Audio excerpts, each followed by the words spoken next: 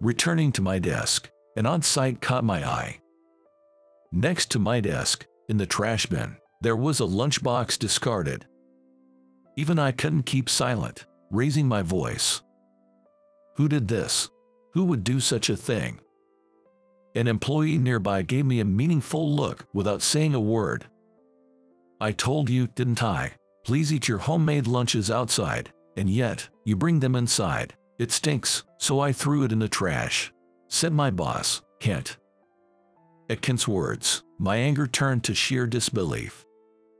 Before I could even think of how to explain this, the person I had an appointment with appeared. Sorry to interrupt your fun conversation, Max. Has the promised item arrived? It's been a while, so I've been looking forward to it since this morning and worked hard, said the director, Ray, standing behind me. Kent, noticing Ray standing behind, hurriedly stood up. My name is Max. I've been working at this company for 25 years. I thought I had been working diligently at one company, but having lost in the promotion race, I am still a regular employee. However, I live surrounded by my supportive wife and beloved daughter, so I have no particular complaints about my current life. If I were to wish for more, it would be to get promoted to provide more for my family's budget, especially since my daughter started university this year, and to give my family a better life. Though that's what I wish for, reality doesn't always follow suit. It seems the promotion went to my colleague, Kent, and from April, I will be working under him. For the first few months, Kent, being new to the post, interacted with us with humility. However, gradually, his demeanor began to change. He started to lord over us, outright insulting and belittling our character, and we couldn't keep up. Kent often targeted younger employees, but increasingly he became aggressive towards me, once a drinking buddy. Hey, Max, the documents for this afternoon's meeting are ready, right? I haven't seen the draft yet, he said, his words dripping with condescension. Despite the unpleasant feeling, I said to Kent honestly, no, I wasn't even informed there's a meeting this afternoon. Kent was now my superior. Feeling awkward about my own words, I nevertheless responded to Kent politely. Right after my words, a loud noise erupted. Kent had kicked his desk. Then, he shouted with spittle flying. What are you talking about? It's because of your lack of task management that you're still a regular employee at your age. Listen, just to make it clear once more, there's a meeting at 2 p.m. today to discuss upward revisions of future business performance. You need to propose topics to improve productivity. You need to have looked at the preliminary documents by 1 p.m. It's crucial since people from other departments will be there too. Make sure it's done on time. Caught off guard by the sudden outburst, I was stunned. Glancing at the clock, its hands pointed at 9 a.m. No matter how fast I worked, the documents would be incomplete. I had to suggest we work on it together with Kent. Then, he made an unbelievable statement. Well then, I'm counting on you. I'm off for a cigarette break and won't be back for a while. I need to recharge for the big job this afternoon, he said, slipping a cigarette into his breast pocket and leaving the room. Kent's cigarette breaks had always been long. But since his promotion to manager, they became even worse, sometimes not returning during working hours. Today, of all days, he likely won't return until noon. I sighed deeply, seeing my pathetic reflection on the computer screen. I scrambled to gather the necessary data and create a logical, proposal-worthy document. Though it's far from perfect, by the time I finally got it into a presentable state, it was time for lunch break. After working non-stop for hours, I was utterly exhausted, and combined with a sense of relief, I felt my hunger. I searched my bag, then remembered, today of all days, I didn't have my lunchbox. In the rush of the morning, I had completely forgotten, but today was special. As I nervously waited at the visitor's entrance, I saw a figure running towards me, arms full of packages. Dad, Sorry for keeping you waiting. It took longer than I expected, but I'm not too late, am I? It's fine. I just went on lunch break. Thank you very much. Out of breath, carrying the lunchbox, was my daughter, Katie. Since becoming a university student, she started making her own lunches. Jokingly, I asked, could you make one for me too? And she agreed. Ever since, I've been bringing her homemade lunches to work daily, and her cooking, further honed by attending cooking classes, has significantly improved. Today, she was bringing a lunch made in her cooking class, timed to coincide with my lunch break. As I was about to return to the office with a lunchbox in my bag, a familiar voice reached my ears. Hello, and who might this be? Hello, Kent, I replied. As Kent, returning from a long cigarette break, assessed Katie and me. Disliking the way he appraised Katie, I responded with forced calmness. You two have never met. This is my daughter, Katie, who just started university this year. Hello, my father always speaks highly of you. Katie greeted politely. The moment Kent realized the woman before him was my daughter, he smirked. I see, you're Max's daughter. Your dad must be tired at home too, right? He leaves work on time almost every day despite being slow at it. I worry he can't sleep well because he's bringing work home, given his poor progress at the office. Katie, perhaps too offended to respond, averted her eyes from Kent without saying a word. I wanted to retort. But of course, I lacked the courage, having never considered myself competent at work. Feeling pathetic for my inability to respond. Katie's displeasure seemed to prompt Kent to change his approach. By the way, I saw you receiving something earlier. What did you get? A lunchbox. My daughter made it and brought it for me. Is that so? I've heard you've been bringing homemade lunches daily recently, so here's my request. Kent beckoned me over. Could you please eat your lunch outside from now on? Honestly, it smells and is disrupting work. I'd tolerate it if it were just me, but other employees have complained too. As their manager, I can't just ignore it, right? I'm sorry, but please. Kent whispered this, pretending it was difficult to say. The volume was clearly adjusted so Katie could hear. I'm sorry for the intrusion. I'll be leaving now, Katie said, her face contorting briefly before biting her lip and walking away. Seeing Katie's nearly tearful expression, usually so spirited, pained me deeply. She must have held back, knowing him being my boss. I felt even more pathetic. I'd explained to her that Kent's remarks were baseless lies when I got home. With that thought, I opened the door Kent had entered through. At my desk, I placed my bag down and took a moment. I wanted to open the lunchbox right away, but I had a prior engagement and couldn't eat just yet. Deciding to use the restroom first, I left my belongings and stepped out. Only a few minutes had passed, but upon returning, a shocking scene unfolded. Next to my desk, in the trash bin, was the lunchbox Katie had brought. Discarded and emptied, not the container I usually use. I couldn't remain silent, raising my voice. Who did this? Who would do such a thing? My colleague, without saying anything, gave me a meaningful look. It seemed to be one of Kent's pranks. Kent, why would you do this? It was made with so much effort. This is too much. I clenched my fists tightly and questioned Kent. Kent responded with apparent amusement. Too much, you say? That's my line. Didn't I tell you? Please eat your homemade lunches outside. Yet, you brought them inside. It smells. So I threw it in the trash, Kent said. His word leaving me stunned beyond anger. You're finished, I said. What? Who do you think you are talking to, and what do you mean by finished? Before I could answer, Kent suddenly looked as if he had come to an understanding. Indeed, such a smelly and unappetizing lunch shouldn't have just been thrown in the trash. I should have wrapped it in newspaper and plastic. The omelet with spring onions smells and looks bad, What a blunder on my part," Kent said, laughing loudly.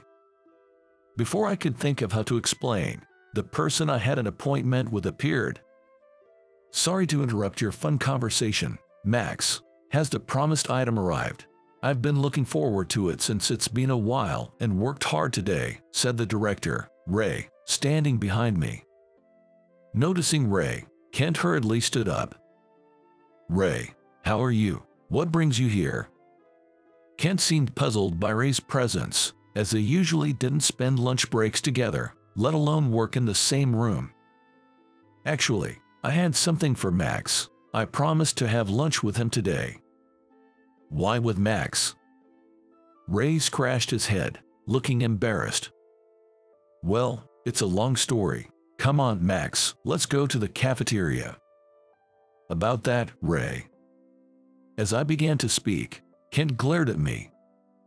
He must have been uneasy about what I would say, but of course, it was impossible to keep it hidden. "My daughter brought 2 lunches earlier, but Kent threw one in the trash. I still have mine in my bag, though it's not ideal. Would you mind eating that one instead?" Ray glanced at the trash can I pointed to, and his previously calm expression dramatically changed. There, he saw familiar lunchbox and food. Facing Kent, Ray spoke solemnly. "Kent, is what he said true? Did you treat his lunch this way?" "Wait, Ray." Kent scrambled for an excuse. "Max has been bringing his lunch every day, and several employees complained about the smell. I don't know how his daughter prepares it, but you can see, right? The omelet with spring onions even smells rotten, and the other food isn't edible. Eating it would have been bad for your health, Ray. It's almost a good thing it was thrown away." Kent, unknowing, only made things worse with his excuses. Ray, seething with anger, spoke with dignity. "What do you think food is? Even if it were your own, this is someone's lunch. Making something for someone means it's filled with unseen sentiments. I can hardly believe someone who doesn't understand that can put heart into their work. Promoting you to manager, I need to reconsider if it was the right decision." Kent vehemently objected, his face reddening. "Wait, I take pride in my work ethic and don't fall short to anyone. It's absurd to equate this incident with my work performance. Indeed, I threw away the lunch to improve the workplace environment. The method may have been poor, and I'll be mindful in the future. However, Max also needs guidance for bringing in sanitary lunches." Ray appeared dismayed at Kent's attempt to still paint me as the culprit. "Let me say this, it's impossible that Max's lunch was unsanitary or improperly made." "How can you be so sure?" Kent leaned forward, skeptical of Ray's confidence. "Max's daughter, Katie, attends the cooking class my wife runs. Of course, my wife has food and hygiene certifications, and today's lunch was made there. Are you suggesting my wife manages ingredients carelessly or cooks improperly? To disparage the vegetables we grow in our garden is also disappointing," Ray explained, causing Kent's face to pale. Yet, Kent bit back, not learning his lesson. "Ray, you're not suggesting I get demoted and he gets promoted, right? I won't forget this conversation. Mixing personal and professional matters like this, if it influences HR decisions, I'll sue." Ray responded firmly. "Of course, there's no mixing of personal and professional matters. Since we've gone this far, let's lay everything out. Keeping things hidden won't satisfy anyone." Ray then shared his personal circumstances with Kent. As their child became a working adult, Ray and his wife spent more time together, it leading to more trivial arguments and a deteriorating relationship. After stopping the daily tradition of making him homemade lunches to petty fights, Ray sought to improve their marriage. Learning that my daughter attended cooking classes, I and Katie were asked by Ray to make this request. To learn how to make packed lunch at that cooking class. To bring 2 packed lunches to my workplace. Katie was to tell Ray's wife that she wanted to eat with me, making one packed lunch herself and the other by Ray's wife. Accepting this request gladly, Katie and I executed a plan today. Originally, we were supposed to eat the packed lunches made by Katie and Ray's wife together. After hearing the story, Kent snorted and said, "I understand the situation. I get why you are furious about the packed lunches being thrown away, but you are mixing personal and work matters. Right. Even during breaks, it's important to maintain some focus for work efficiency. I can believe someone who can take their job seriously is in a position of authority." Kent seemed completely unapologetic, now openly criticizing both me and Ray. Even during break time, another employee rushed over in a flurry. "Ray, I've been looking for you. Sorry to disturb your break, but there's been a complaint call demanding a manager. Given the nature of the complaint, I've put them on hold. Losing trust is fatal for a community-focused company like ours. Please, we need you to handle this."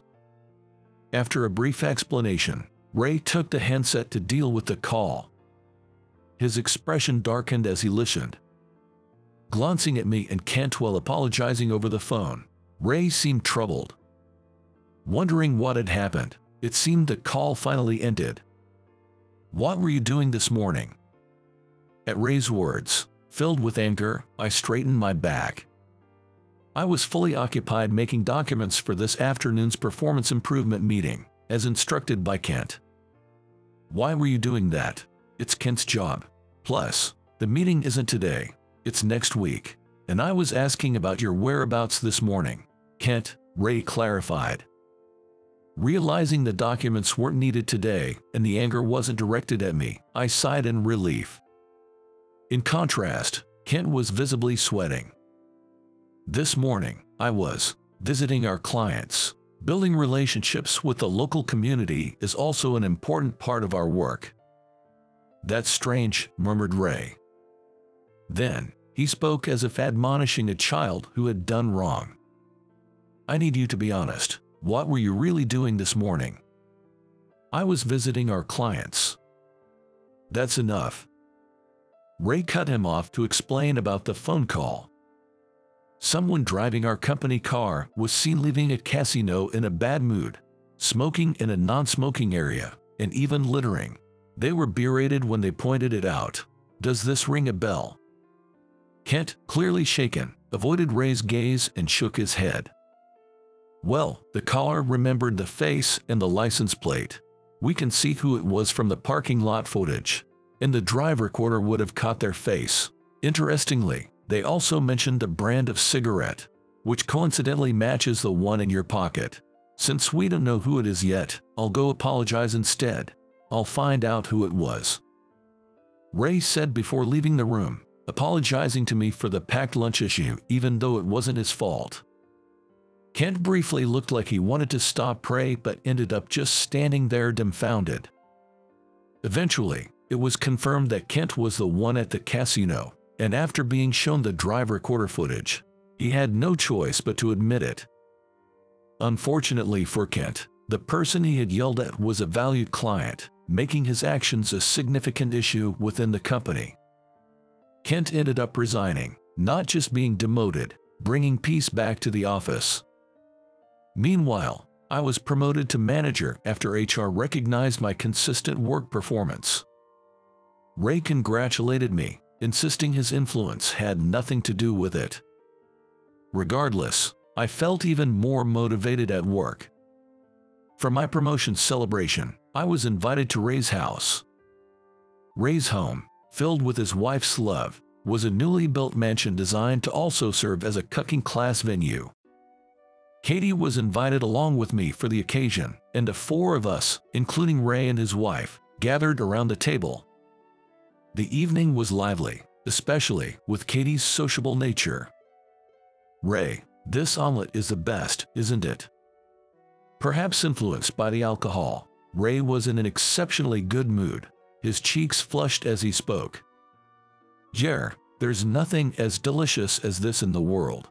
Katie's future husband will be so lucky to eat such tasty food every day. I wonder if saying this makes her dad sad." While Ray said and laughing joyfully, Katie responded with a smug expression. "Oh, Ray, This omelet was made by your wife. You're the lucky one, eating such delicious meals every day. Really, to not recognize the taste of my cooking. From tomorrow, I'll have to include your favorite omelet in a packed lunch again, Ray's wife said, looking pleased. Seeing Ray's wife happy, both Ray and I smiled. Katie might not have known, but there was no way Ray couldn't recognize his wife's omelet. I dislike green onions, while Ray loves this green onion-filled omelet made by his wife. Ray, how about we swap our packed lunches tomorrow? I suggested. Trying to hide his embarrassment, Ray responded to my proposal. No, I love my wife's packed lunches more than anything. It's a nice offer, but I'll stick to my own, he said. I remembered the look on Ray's face when he realized his favorite omelet had been thrown in the trash. It's hard to imagine the extent of his anger at that moment. Now, Ray's expression was the complete opposite of what it was then. Not just that. Everyone around the table wore a gentle expression,